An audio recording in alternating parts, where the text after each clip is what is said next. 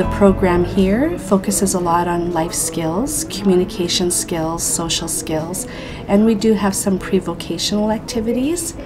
Currently we're supporting 68 adults in our program here at Railside.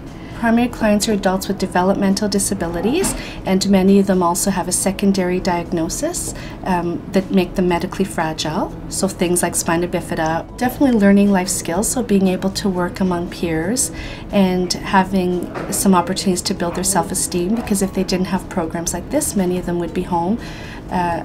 Staying at home all day. Arts is a big component, and when I say arts I mean physical fitness, so that's developing their gross motor skills, fine motor skills, and also some playtime, so they do a lot of recreation, basketball activities.